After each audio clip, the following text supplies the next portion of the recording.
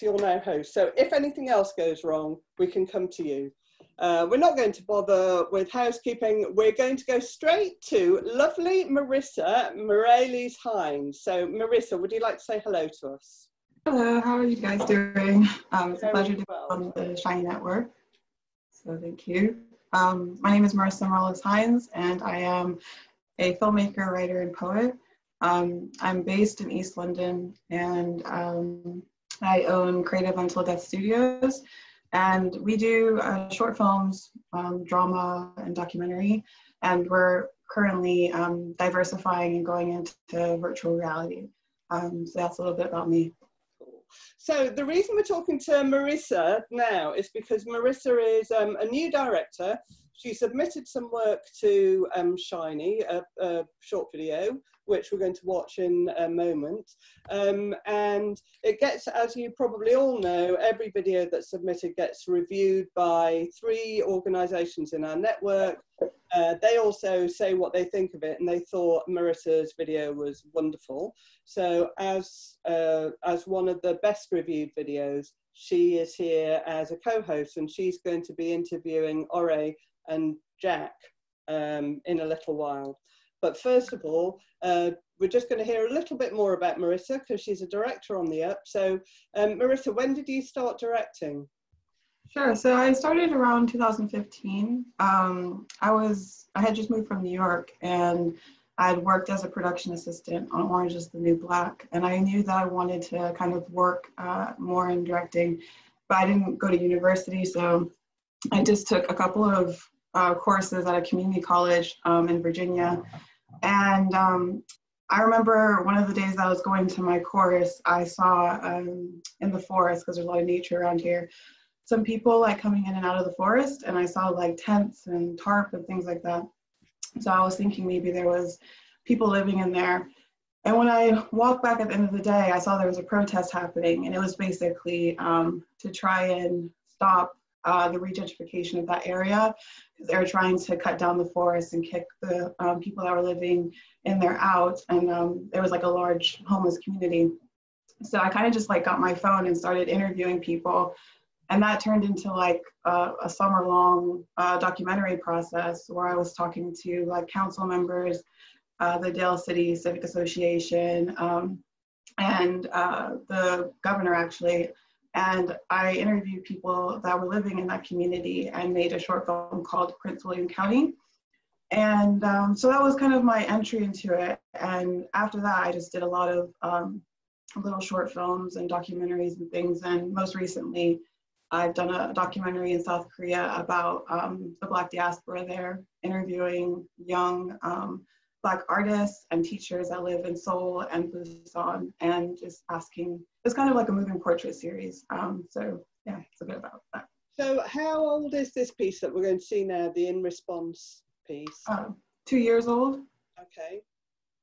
Right, so, and is In Response isn't that first piece that you were talking about where you saw people in the woods and you were chatting, because that, right, so this is something that you went on to make after that? Yep, exactly, yeah.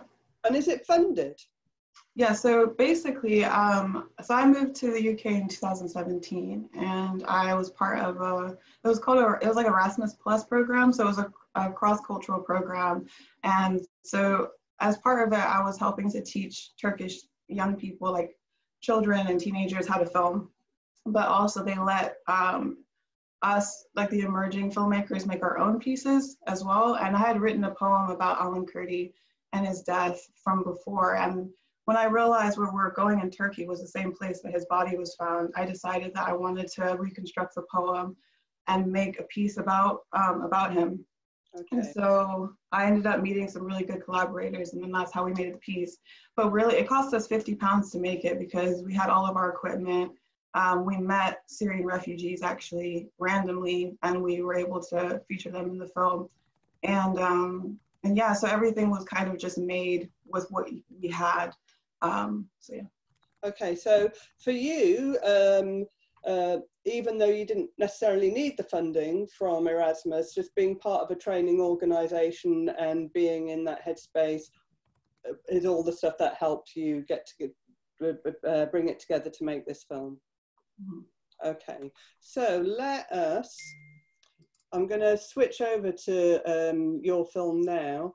Alex, I'm going to do this because everything seems to be working. Oh, you need to enable screen sharing if you would, and then while you're doing that, I'll just ask you one more question, Marissa. What's the reception been like? Where else have you put it apart from Shiny?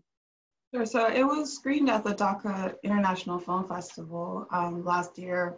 It was in the women filmmaker section, and I've had it screened in Peckham Shorts and with a few other small film production like festivals and stuff like that. But mostly it's just been sharing it within the communities that I work in. So I do a lot of work with young filmmakers in Brixton and in with the Barbican and stuff like that in City of London. So I screen it in kind of cultural settings like museums and galleries and things like that. But now I'm trying to get it more into the festival circuit because I realized people really liked it. Because for me, it was just more of just a piece of art. I didn't really know how people were going to respond to it, but we've been getting a lot of good feedback. So I'm going to be sending it out to festivals more now. Okay, nice one. So would everyone like to have a look at the link that'll be in chat now? Because I'll play this through Zoom for the people that that can't open up another browser window. If you can open up another browser window, definitely do it. Mute Zoom, because Zoom is dreadful at playing video, as I'm afraid we're about to find out. And it's a lovely film. If you play it in your browser window instead, you'll get a much better experience. Okay, so off we go.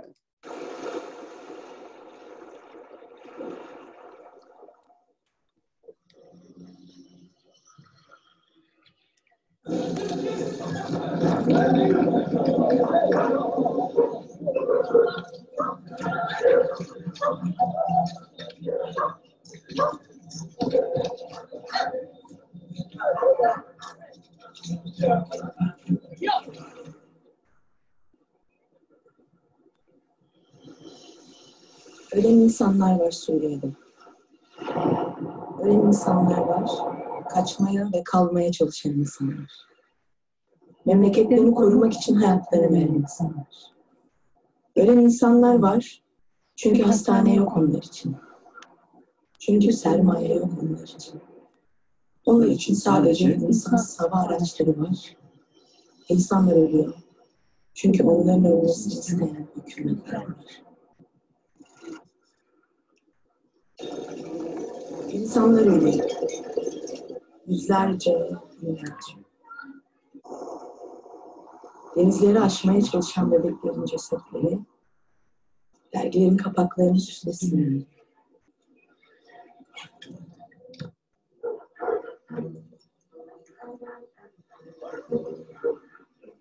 Küçük çocuklar mesela alan kurdu gibi.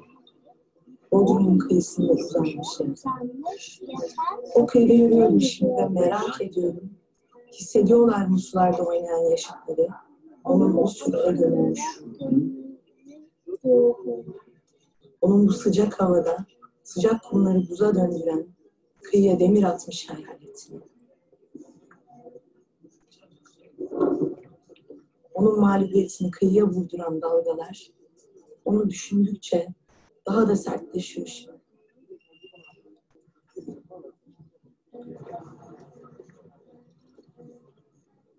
Şimdi herkes gülüyor bu kıyıda. Hiçbir kuş şarkı söylemiyor artık.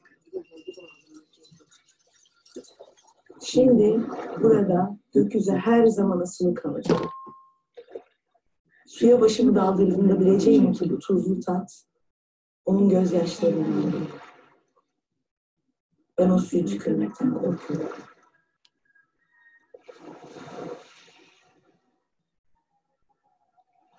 Havaya karışan bu korku, güneş yanığı gibi vücuduma yapışıyor. Tanrı'dan dileyebilsem, denizde yüzen bayat bir ekmeğe ulaşmaya çalışan bir balık gibi uzanıp bu küçük çocuğun eline, onu artık çok uzaklardaki evine geri götürürüz.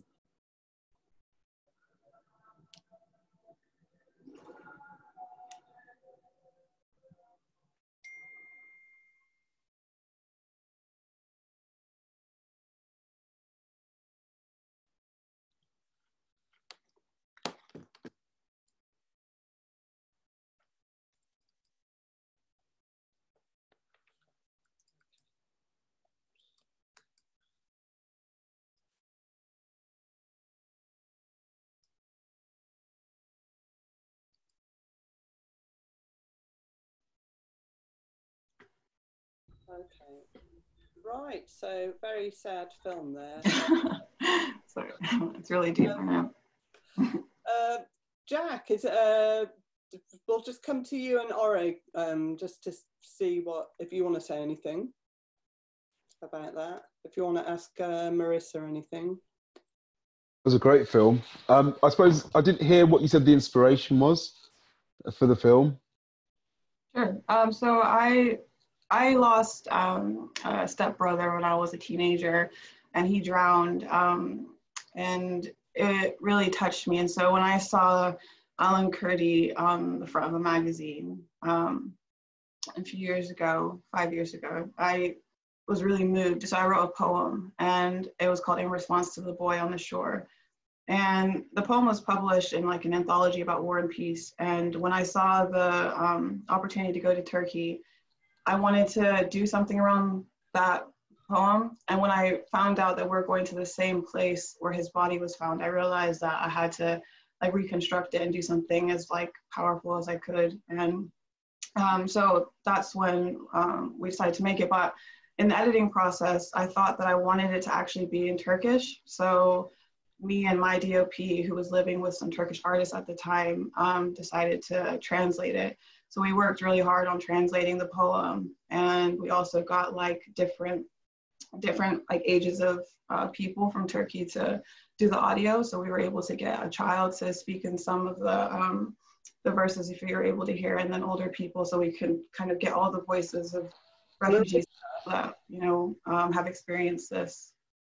Marissa, I'm really sorry. I'm going to wrap this bit up because we're beginning to leak over a bit too much. But thank you so much. And you're going to stay around because you're going to be asking some questions in a bit.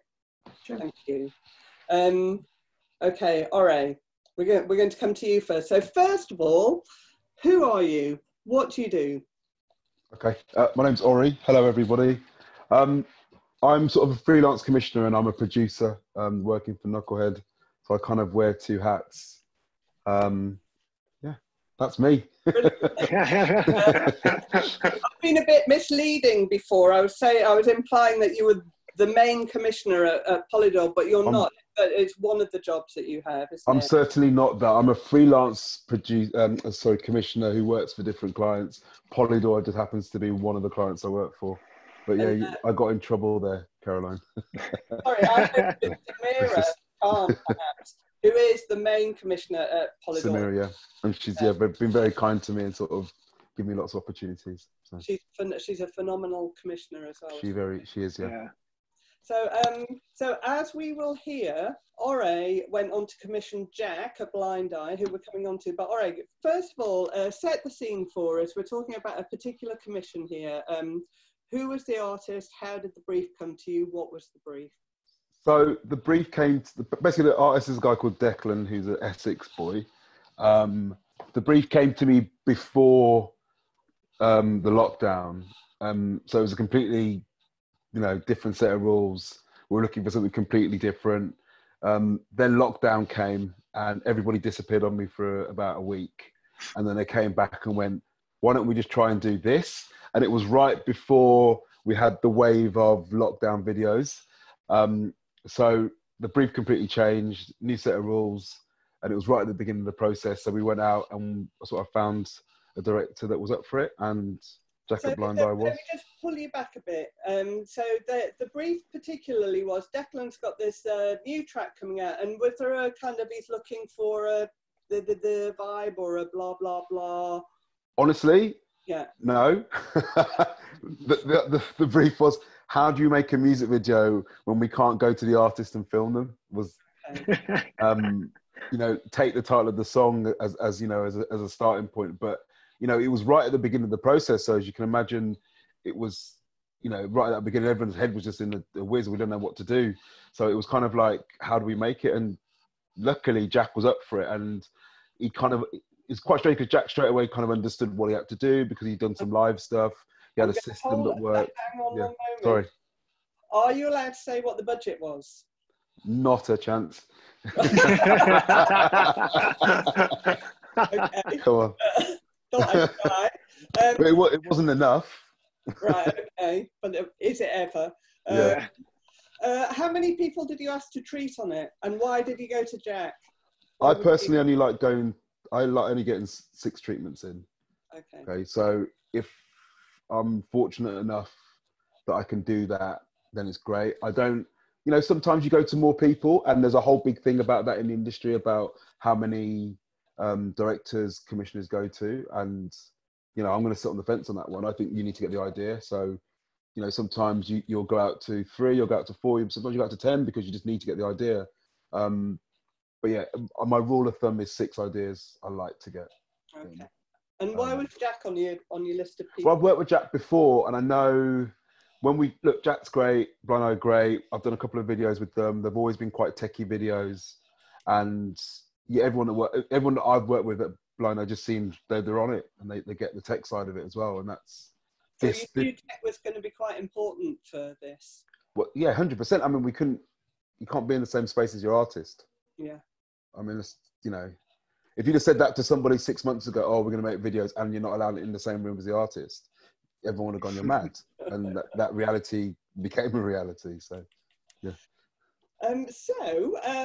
Jack, I'm going to I'm going to bring up your treatment because you have very kindly said that we can do that. Do you want to, if I bring that up now, share screen, desktop. Yes, everything's working. Raw, go away, go away, go away. And do you want to talk us through, if I just scroll down? Yeah, why not? Good. So yeah, like Ore said, it kind of came from, I never saw the original brief, so I don't know what it changed from, but I remember when it came to us, it was like, okay, we want to make a video that we couldn't normally make. You know, try to make a video, let's show something that what should have been, and kind of take a bit of a light-hearted spin on that and keep it all quite tongue-in-cheek. So we started, I think it was Young Thug, Ore, the reference? That was the Young Thug video that the artist didn't turn up, which was great. Yeah. Oh yeah. That's it. And he had, I think throughout that Young Thug video, there was, it's sort of like speaking to the audience with slates, with title slates. So we were like, okay, we know we want that to be like the backbone of the thing, where we set up this situation where we were about to make this video. We had it all storyboarded. We were going, and I guess the tongue-in-cheek element was, it's a video that we never would have made anyway. You know, we were storyboarding, flying to see the pyramids and traveling around the world. It's like, we wouldn't have done that anyway. So that's kind of the joke, but we couldn't do it. So now we've sent Declan the storyboard, and almost the gag is Declan thought, right, I'll make it myself then anyway. I'll make it myself at home. I'll put up a green screen in my living room and I'll do my best. Jack, so Jack, screen that we're on now that says the Jonah Hill Palace ad. Yeah. That one, because I don't know that one. So that was kind of to try and give, to show how we wanted the green screen to be almost purposefully naff. Like, we wanted to pick really cheesy footage and we want it to be wrong, and we didn't want it to match up all the time. So on this Palace advert, they've got Jonah Hill, and he's clearly not in this skate shot. The green screen is done so badly, like he's giving one of the guys a high five and like totally miss each other, and he's walking on the spot, and then like rather than walking in, he's kind of being, the transition in the glide looks bad. So we wanted to add that in as well, to show that like maybe Declan has made this himself, and if he, you know, when he's stroking the tiger, whatever, he's not quite touching it, or when he's trying to touch the Leaning Tower of Pisa, he's nowhere near it. So it was kind of just adding that humour to it in that way as well. I see Ed Sheeran popping up quite a lot in your in the images you've used. There he is again. Yeah, they did that one with the Bieber video. They did a lot of green screen bits in that, which again was daft, and we kind of wanted to just sell in that tone of voice. Yeah. So that was a good reference for those bits.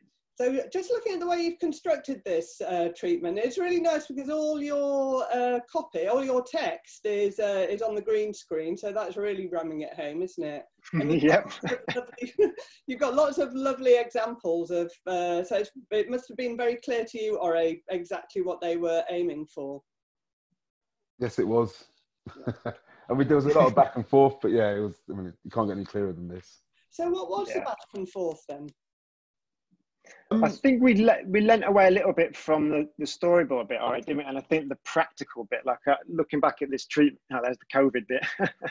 looking back at this, at the treatment, I think initially we were going to do more maybe in-camera practical bits, but as soon as we started to explore what stock footage was available in the green screen, it just felt like that was enough to sell it all in, to sell the joke and for it to work. It was almost getting a bit messy with the practical bits. Like we thought about having dummies and Declan maybe dressing up as the girl, but we sort of quickly steered away from that already, didn't we? Yeah, we did. And tone as well. It was, you know, it was a lot of it was about, come on, it was a really serious, you know, moment in history with the COVID thing. So we were just sort of just making sure that we weren't sort of making a joke of the scenario, and it was, you know, it was a bit insincere and a bit, you know, a bit not nice. But Can I ask, Jack, Carrie Sutton is your rep, isn't she? And she's a really well-respected rep. Did she have a... Yeah, she's brilliant. We love Carrie. She did, absolutely, yes. Yeah. So it came, Ore would have put it out to Carrie, and then Carrie came to us knowing, like Ore said, that we've worked with Ore before. So yeah, it came through Carrie initially from Ore. So the point of you working with Carrie is because she is having closer conversations with Ore more often than you are. Yeah, that's right. And all commissioners across the board, you know, and she'll know one that might suit. So she's obviously seeing this, and as Ore said, maybe it from a tech perspective, or that we've also done stuff together before. So she obviously thought we'd be a good match.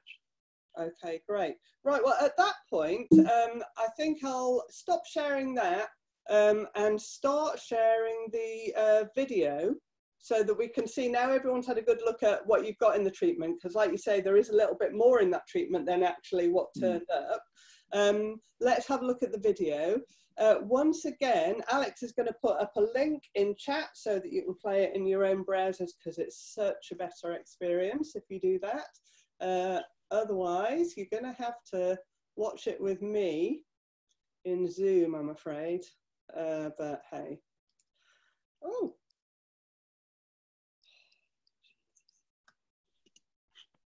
There we go. Oh, I'm sorry. I'm going to make that last little bit go again.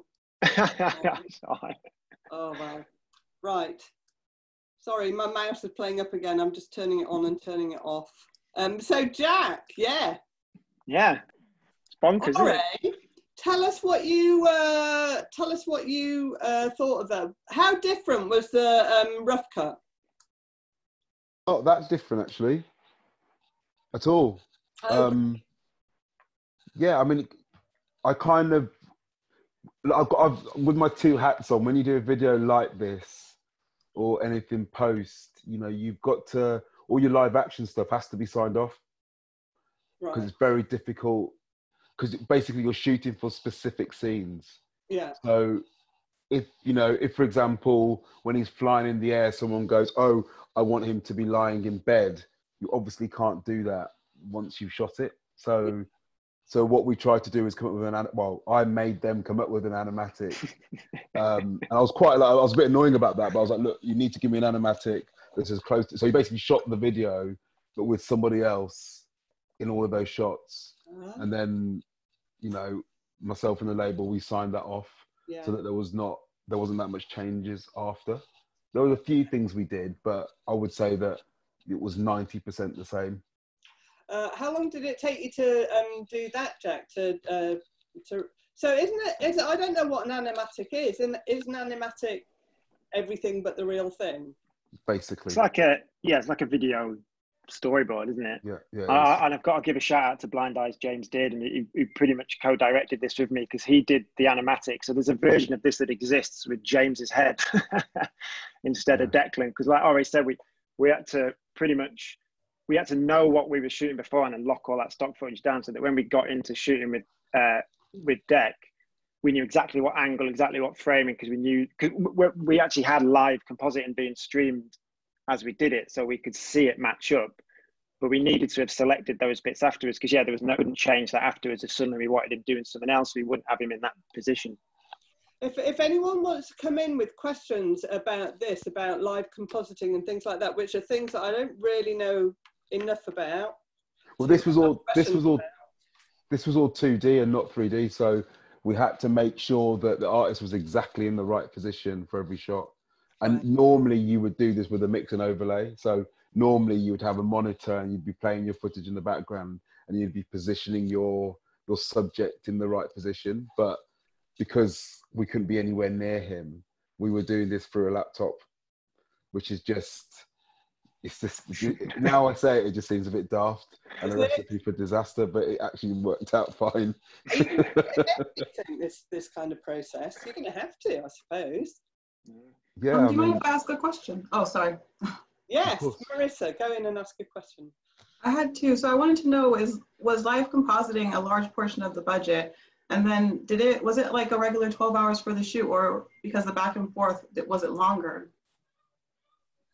It was, for the first part of that question, it didn't add much on in terms of cost. It was all part of the same stream. So we had the one feed, like I think we did it in Google Hangout actually. And then it was just like, we were able to share one screen which had the compositing on, one screen which was like the actual camera shot, and then one screen which was like a behind the scenes thing that we could see Deck, he could speak to us and everyone else could kind of dive in. So it didn't, once you'd got that workflow sorted, I mean, there was a lot of different programs and gadgets or whatever, but once it was there, it was pretty set.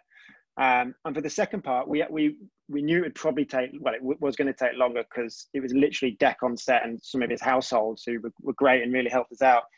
But we thought we're going to have to do this across 2 days. So I think we picked a weekend actually and did 10 hours in a hangout on a Saturday and 10 hours in a hangout on Sunday and did it that way.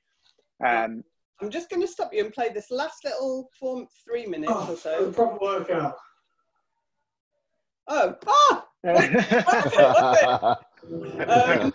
was it. While we're on share, I'm going to just bring these up, and then Jack, you can talk about these. So let's make that full screen. So here we are. Go on. That's you on your Google Hangouts, isn't it? I can't see it yet. If you can't. Oh, sorry. No, that's all right. Okay. So carry on, and I'll just get these up while you're talking. So yeah, that was the timing. It took 2 days because there was a lot of stuff to get through as well. Oh, here we go. I can see it now. Yeah, now I am. Same background. So as you can see, that's kind of how the screen split. You can see the participants at the bottom there, and we kind of had that top left one, and it was rough, obviously, but just to get the size and the positioning and the clearance and stuff.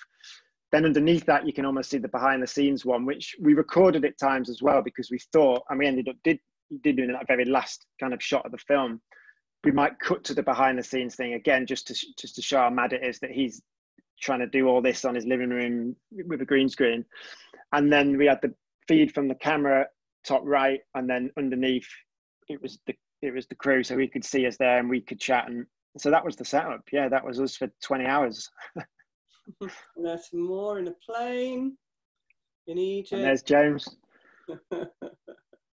So you can see, if you look at that bottom right one, there's one of the test shots. So there's James swimming with the shark.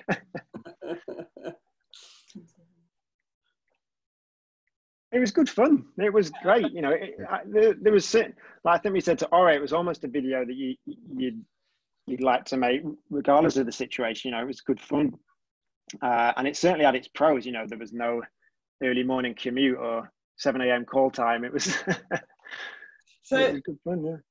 Ore, what did the artist think of it? How did you have to do many notes on it? Did you have to go back much to Jack about this? No, to be fair, we couldn't have asked for a more sort of forward and up for it character. He was really up for it. He enjoyed it. He took it for what it was. He didn't take himself too seriously.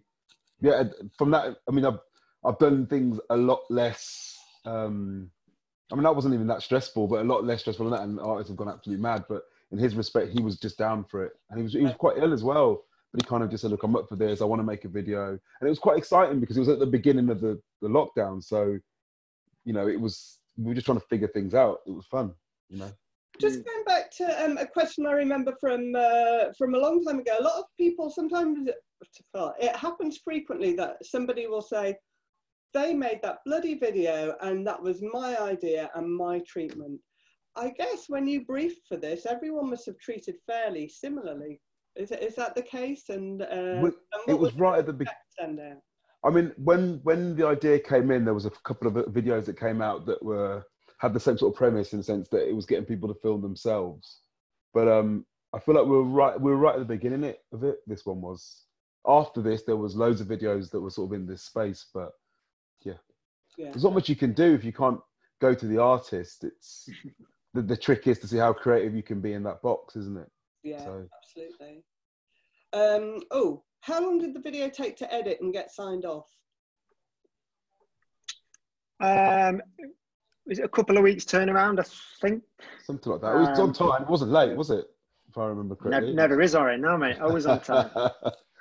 Yeah, it was on time, yeah. Excellent. We had someone wants to, so I'll tie these two things in together. Someone has asked how they can catch your attention, Ore, as a director, and someone else has asked, are they better trying to make connections with label commissioners, or are they better going through commissioning platforms like the one that I used to run and sold, which is Radar, or Creative Commission? That's a really tricky question, isn't it? Because you can send as many emails as you want to as many commissioners as you want, but if the work's not good, you know, you're not really going to get the response you would hope for.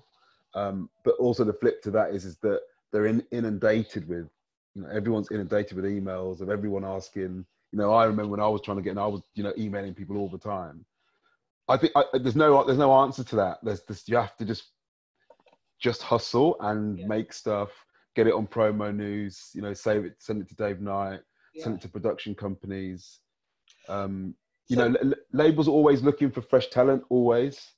But I feel like if you're going to go to a commissioner and say, look at me, give me a chance, your work's just got to be good, and you have to be realistic, and you have to be quite self-aware and look at what everyone else is making and just be self-aware, because what's going to happen is if it's not very good, then you're not going to get the response you want, and then you're going to get disheartened or whatever. And it's, I know that sounds quite harsh, but I just really feel, my personal thing is people have to be really try and be self-aware as they can be, and be super critical of their own work. And that's in any creative space. You know, you might think it's good, but you have to really sort of separate yourself from the ego and find out if, you know, if it is good. Sorry. Yeah, fantastic. I was just going to say as well that we are going to do a special, we're going to start doing masterclasses in September on how to do exactly this kind of thing, because people are always interested in this question, and you can go on forever. So I am now going to draw that little bit to a close. Thank you so much, Jack and Ore and Marissa. And we're going to go on to the next bit, which is called Opportunity Knocks. And Juliet from The Nerve is, as our lovely sponsor, is going to read out our Opportunity Knocks. So these are lots of lovely things for, well, some lovely things for directors. Off we go. Can everyone see that pink screen? Jack, can you see it? Yeah, brilliant. Right, Juliet, over to you. Oh, I can't hear you, Juliet. That'd be better if I unmute myself. I was saying I'm really proud of the fact. I'm proud of the fact that I can read. I can read something and sponsor the Shiny Show. And actually, those are really brilliant. And yeah, congratulations on that green screen. I'm impressed. In a former life, I used to work on the Rory Bremner show many moons ago, and we spent hours doing green screen in edits. And I know when you're doing it as manually as you've just done it, it's really hard. So well done.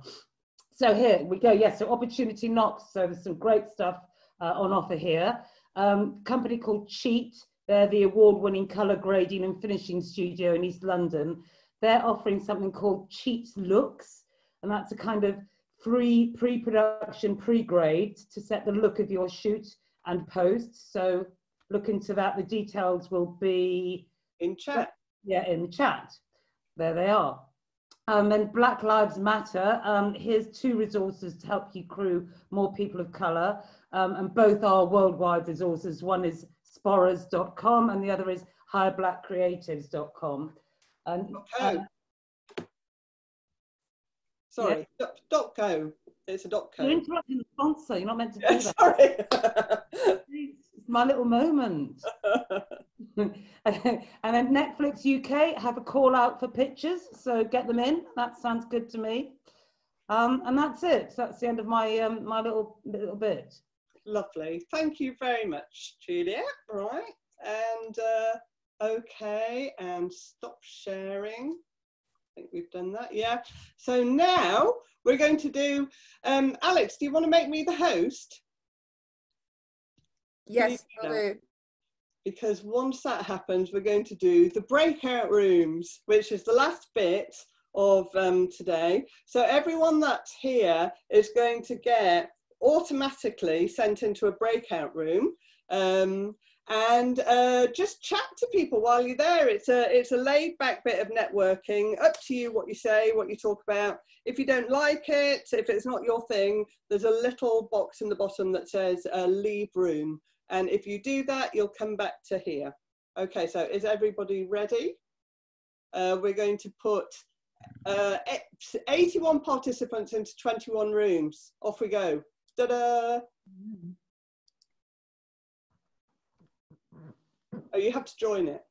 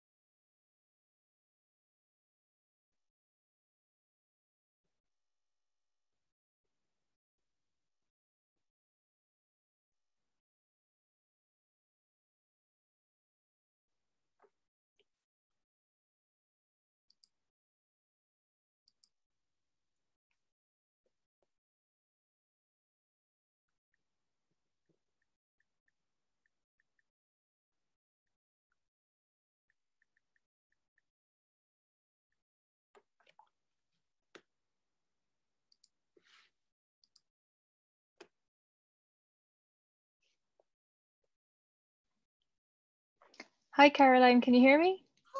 Hi, hello. Hi. I think my lovely participant has bailed in my breakout room, so I don't know if I can be reassigned, but I can assign you. If you, so I've got Andy Sowerby to assign. Let me just assign to room 2. Okay, so unassigned. Let me just see.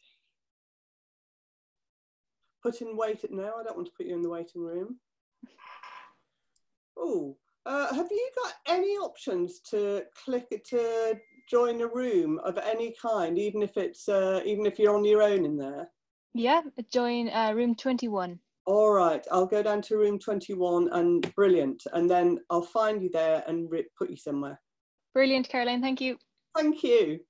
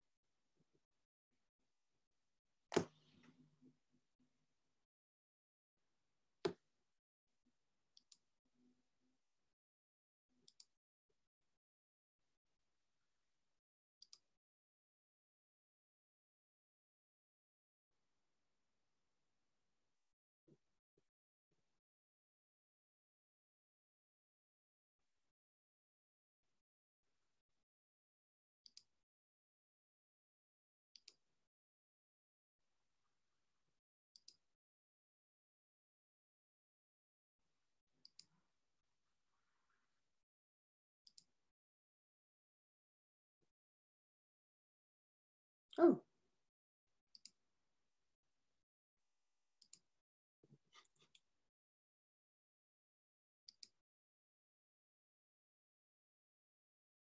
If there's anyone here who wants to say anything, I'm just making sure that everyone's got someone to talk to. So if you're just here in the main room again, I'm here if you want to chat.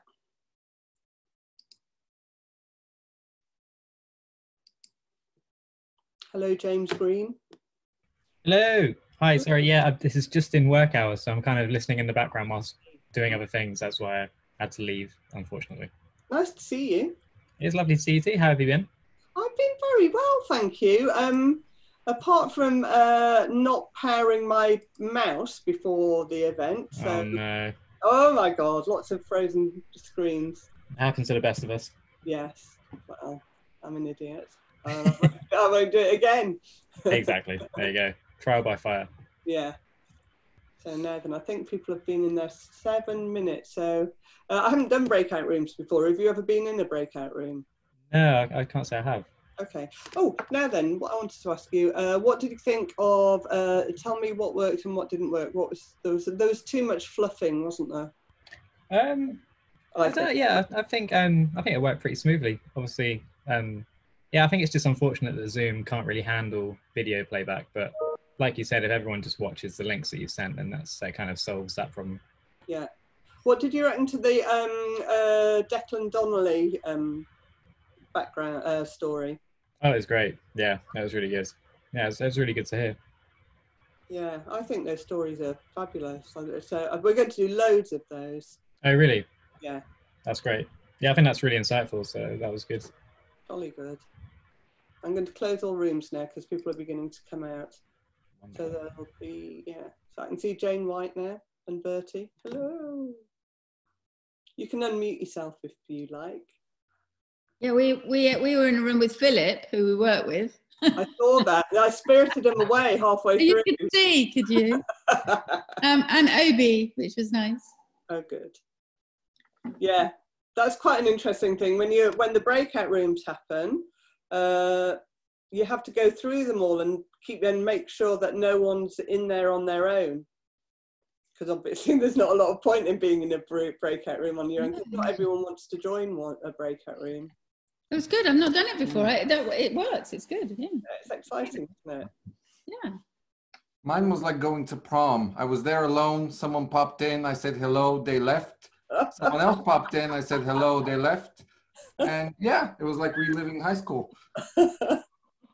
Oh, I think like many things online, you have to try not to take it too personally. Hello, everyone. Hello. Hello. Right, well, that's it. Thank you so much for coming. There is going to be another Shiny show in July. It's on the 22nd. It is a director's showcase, so it's not this format. We're going to take 3 directors' videos whose work the network really loves. So you'll see the process on the website, so check that out. Come along. It's going to be very chatty and informal, but better and more expertly run by the host. And then we're taking a break in August, and then we're back on a weekly basis in September. We'll do a lot more inside commissioning stories. So there'll be inside music video commissioning, inside branded content, inside all kinds of different commissioning stories. So thank you so much for coming. If you'd like to tell us anything, good, bad, whatever, drop me a line, Caroline@Shiny Network. It's always lovely to hear from people. Thank you very much. Bye-bye.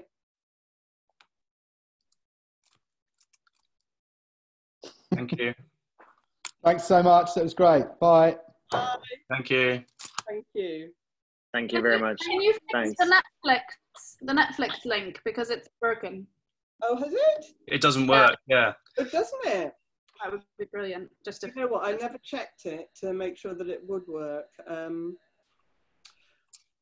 If sure I it's very have that link anyway, do UK Netflix call for pictures, because I've seen that is advertised in a few places. I don't remember where. Let's just see if I've got a good link or not. Yeah, it is a good link. Okay. How do I get it from there to here? Alex, could you try putting it up again if you're still here? I just posted it in there. Yeah. Oh, have you? Oh, thank you. Right. Oh, you star. Thank you. That's working now. Yeah. Thanks a lot, Degen. That's very nice of you. Have you pitched on it yet? I haven't. No, I haven't. Someone WhatsApped to me. You what? Someone WhatsApped it over to me, but okay. Yeah. I guess with these things, it's like you see them, but it's like you just have to get on them straight away. That's yeah. It. Otherwise, yeah. Because they're not making any secret out of it, are they? So loads of people are going to be in there, but got to get in to win. Thanks again. Thank you. Right, so I'm gonna go now. So thanks a lot, everyone. Bye. Thanks a lot. Bye.